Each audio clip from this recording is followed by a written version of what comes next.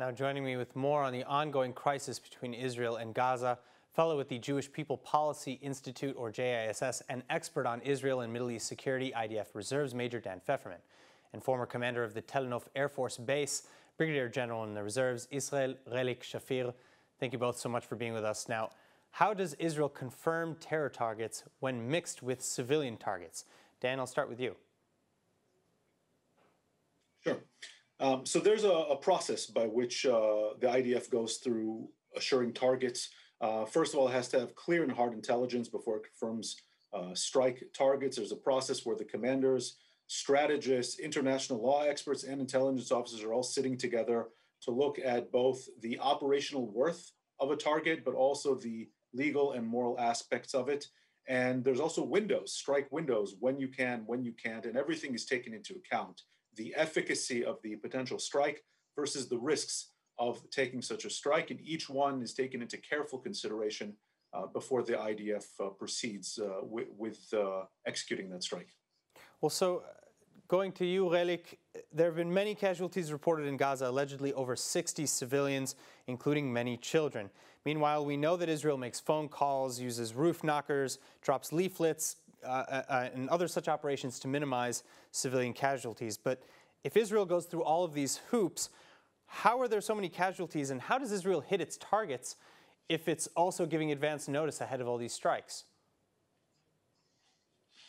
Well, I think we should ask how do we have such few casualties rather than how many?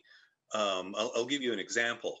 The metro system, so-called metro system, the underground tunnels that Hamas uses, when we target an area that could be clear of any civilians and hit the tunnels may cave in and inflict damage on buildings under which it passes hundreds of meters away. Now, the buildings may have poor infrastructure to begin with, cement infrastructure, but they're weakened by the tunnels that go underneath those buildings when the explosion does take place. So this is a collateral damage that you cannot know ahead of time. But Hamas, when they built those tunnels, this is exactly what they wanted, was to safeguard those tunnels under the buildings. Other examples, they fire rockets from civilian areas. So just think of a pilot who's targeting now a missile which is set to go off against Ashdod or Ashkelon or Tel Aviv. It has it at its sight, and it can take it away and prevent that missile from firing. Obviously, he will bomb that target.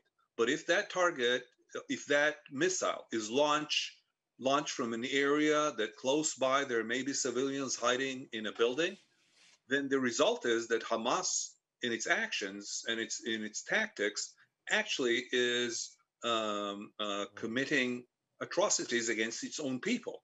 We know that had taken place quite a few times. I don't know what the spread of the casualties between the different happenings are, but I can assure you that none of the pilots who released weapons will do so knowingly if there are involved civilians in the area that might be hurt. All right, now I want to follow up with you, Relik. What is the best way, because we have Netanyahu saying that we're going to continue this operation until we've hit what we want to hit, until we've made Hamas regret starting this latest escalation. How far is far enough? What will it take to keep Hamas from violence long term? Is that military necessarily, or is there some sort of incentive that maybe can be used? I think militarily, if we carry on in this operation for a while, that will either deter Hamas or lengthen the time span that we can keep them under control, just like from the 2014 operation.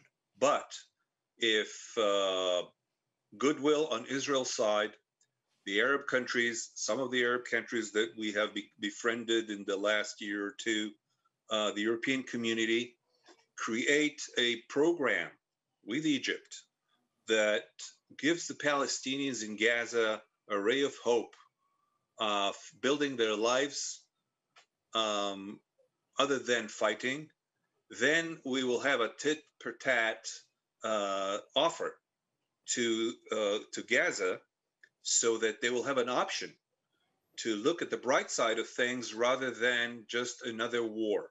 So this will take a lot of goodwill, stamina, and a coalition between some of the countries that are not usually on best of terms, such as Saudi Arabia, Israel, Egypt, etc.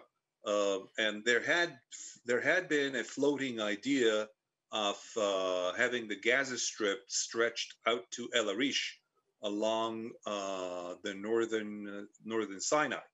So there are ideas floating around that need some push, that are a kind of I would say, the carrot side of things rather than the whip. So I think there are things out there, and I think maybe this particular campaign will be an impetus to use them as something to give the Gazans some hope, and they do deserve some hope.